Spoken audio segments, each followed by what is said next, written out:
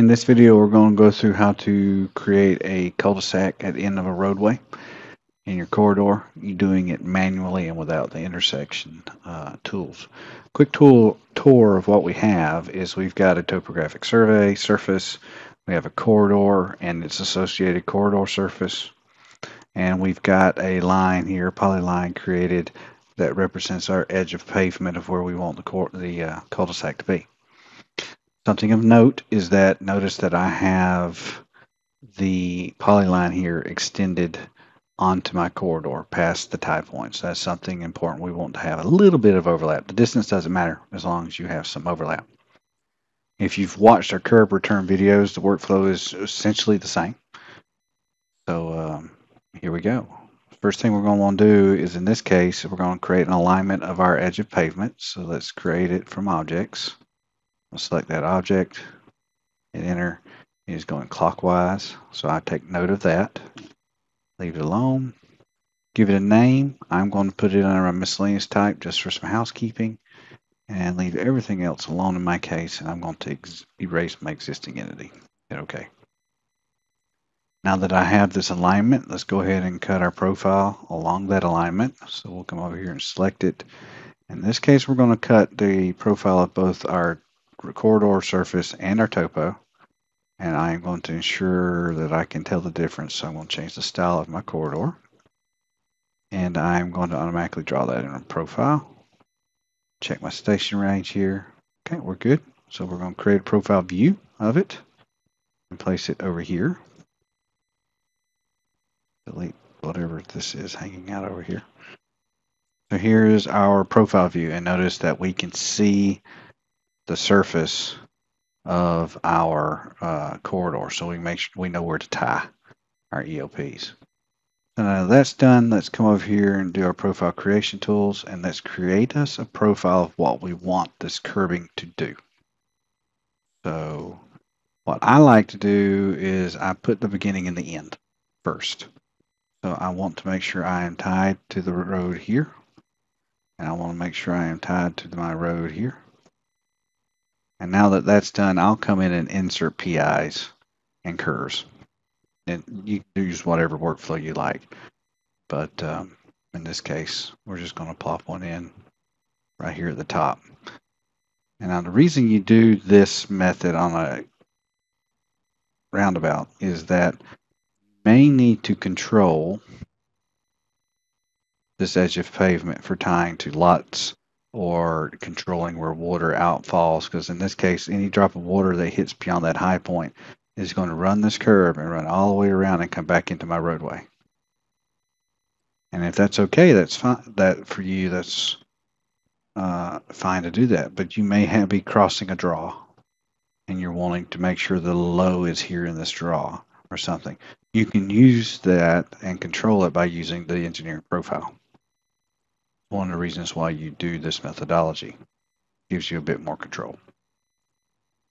So now I've got that. Let's just come in and pop a circular curve in here. I don't know, 100 feet. There we go. Now we've got us a profile. And now that we've got all these pieces ready for design, we're going to use the exact same workflow as our curb returns. We need to ensure now that we've got the alignment, we've got a profile, we've got a design profile. We now need to make sure we have an assembly, and we want an assembly that is going to run along the edge of pavement, continue our curb and gutter, and have a lane and the daylight. So what we have over here is exactly that. This assembly is called left curb and lane. And it's got my lane, my curb and gutter, and a daylight. So, and it's going clockwise, so we want to make sure that our lane is on the right of our insertion point. So we're going to use this left one. So with all that said, let's come down here and modify our corridor.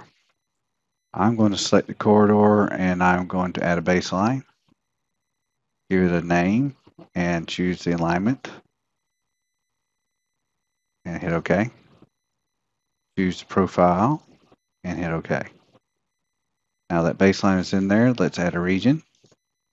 along that baseline. Now, remember I had an overlap. You don't want it, but I tied my profile view at that edge of my overlap.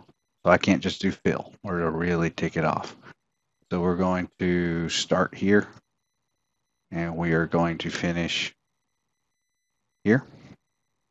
And we are going to choose our left curve and lane and hit OK. I'm going to leave targets alone just so you can see it. And there we go. Hit escape and it's going to try to rebuild. And depending on the complexity of your model, this can take a few moments because it's automatically trying to create this surface here for me. All right, first thing we're going to want to do is edit this frequency. So with that selected, I'm going to right click and go to modify region and edit frequency. Click in here and tangents doesn't really matter because we don't have any, but we're going to put 10 and I'm going to change my curves to by curvature, actually to by both. And we're going to put 10-foot increment on curves and leave the mid ordinate alone and hit OK and see how it looks. There we go. That looks much more like a curve, and I could even tighten it up a little bit more because it is a little segmented. But for the purposes of this video, we're going to leave it like this. Get this profile layout tools box out of my way. It's rebuilding for some odd reason. All right, now that's done. Let's play with our targets. So with it selected, I'm going to modify region and I am going to edit my targets, choose the region, see it selects it, and I'm going to hit enter. In this case, we're going to have to do both our offsets and our surfaces. The surface is the easy one, so that's just our tie, our daylight. So let's just set it. And now let's go over to our offset and elevations. Now we have two targets. We've got a horizontal and a vertical, or an alignment and a profile. So on our offset target, I'm going to use my pick box and I'm going to say tie to my centerline profile horizontally, extend it to the horizontal alignment. Vertically, let's do the same thing. We're going to click that and hit enter. And actually, it didn't even let me do it. I know that I'm using the road centerline alignment and I have two here, and I know the val in my case is my vertical alignment. So I'm going to check that box and I'm going to hit OK. Let it rebuild. And there we go. So now we've got a corridor and a cul-de-sac, and you can see how it's radiating and coming and tying to these points. So it gives you some control over it all. And that's pretty much it. And I could come in here and change this and make it more frequent if I wanted to. I want to save my drawing real fast before I do too much. It says it needs to be rebuilt, so let's rebuild it. There we go. I'm going to select the surface and do object viewer. I saved it in case this crashes.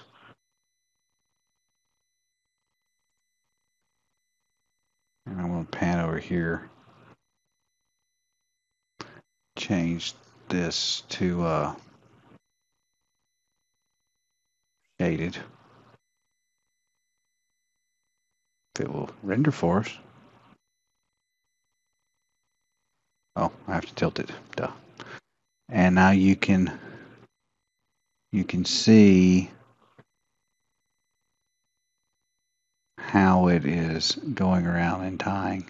There's a fill slope, or cut slope, excuse me, and vice versa around it.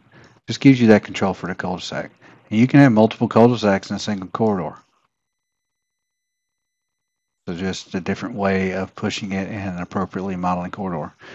If you like this video, please click the like button and feel free to subscribe.